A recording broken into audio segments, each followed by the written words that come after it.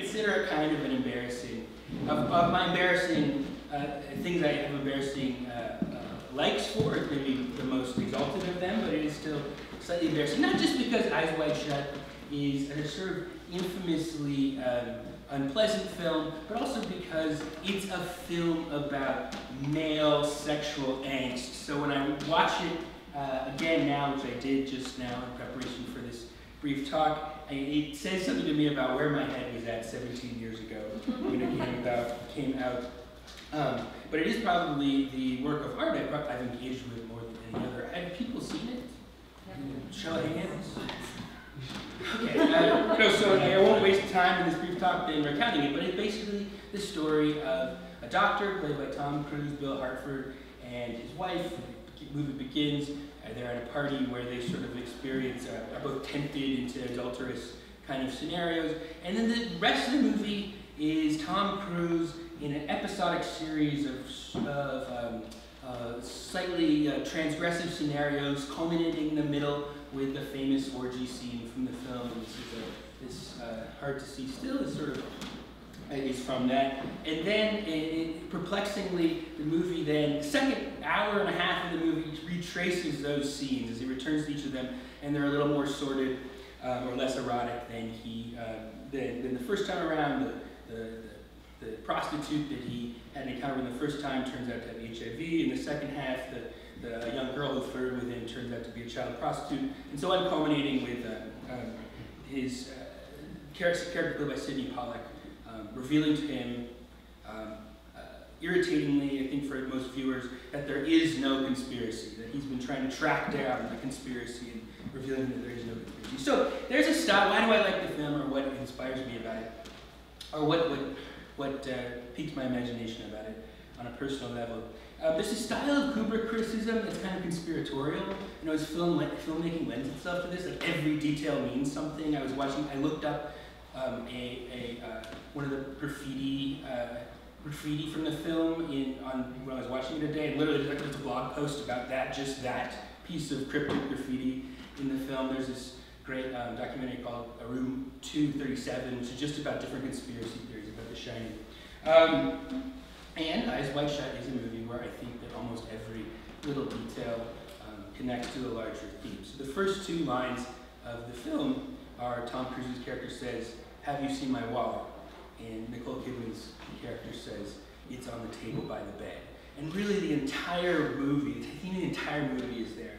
He's searching for his identity, and he'll constantly throughout the movie be taking out his wallet, telling people who he is. He's a doctor, he's an important person, offering people money, like to use his influence. And it will be about him looking for the identity through, through the bed. There is in relationship to sex and dreams. So I do think you can do these kind of readings of the movie.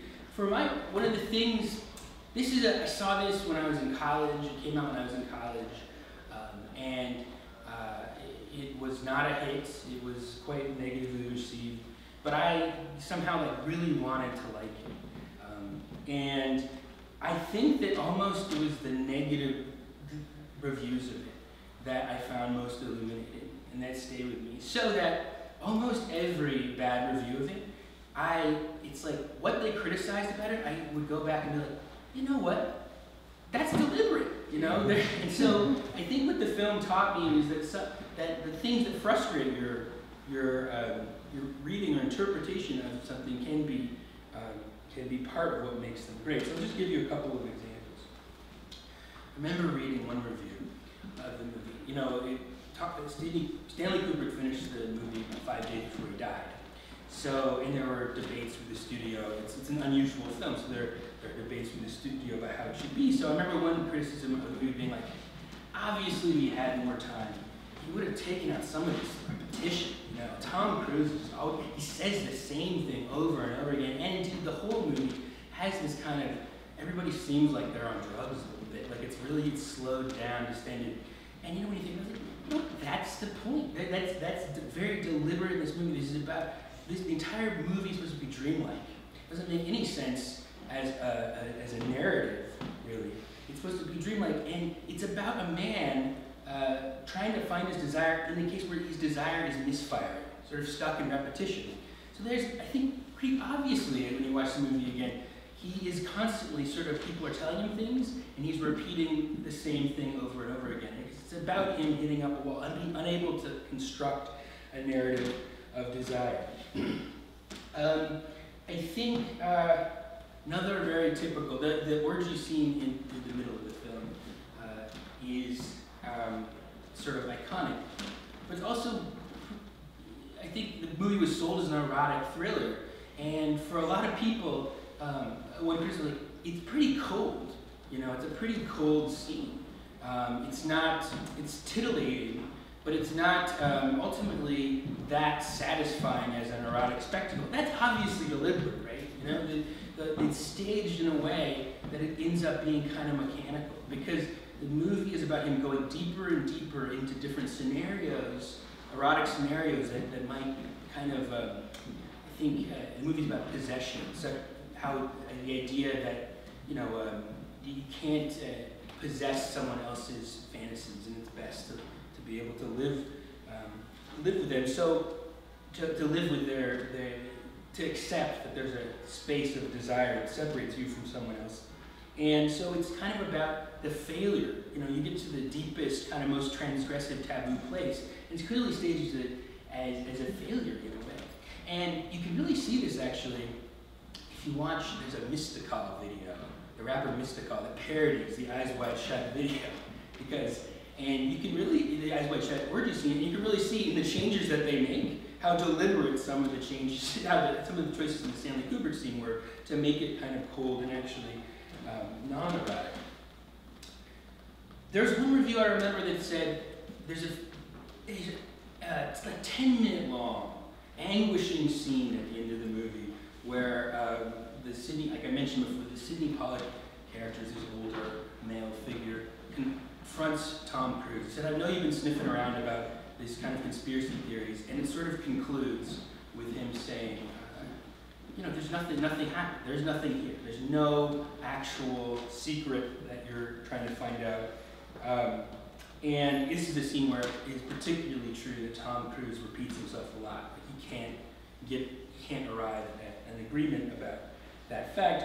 And I remember one of the reviews saying, this is such a boring scene. It really seems to be more about the fact that they're around a red pool table than any narrative thing.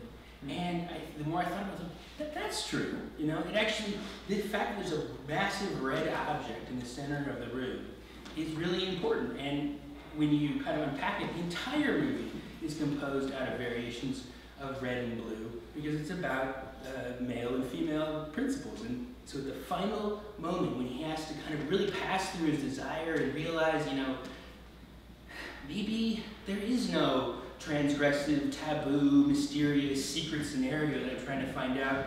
There is this red mass at the center of the scene, because it's sort of symbolizing this kind of blockage that he can get over. So I think, and then that you know, in some ways, to conclude, I mean, that's a very simple message. I think, in a way, this is just a kind of conventional artistic thinking. You know, there are forms of pleasure, and this film has actually given me a lot of pleasure that are not obvious, that arrive as you think through something or with something. In some way, that's an obvious thing, but it's like one of my various first experiences with that sort of artistic pleasure. I think on a bigger level, you know, I think I would defend that the movie has a larger message that's sort of deep about the relationship of this story, the love stories we tell ourselves, stories about desire we tell ourselves, and film form itself. That a successful relationship might be more like an art movie that's a puzzle that you have to slowly unlock than it is like a Hollywood blockbuster or a simple romance that you arrive at the kind of pleasure it gives you all in one blow. That's my riff on Eyes Wide Shut. Thank you very much for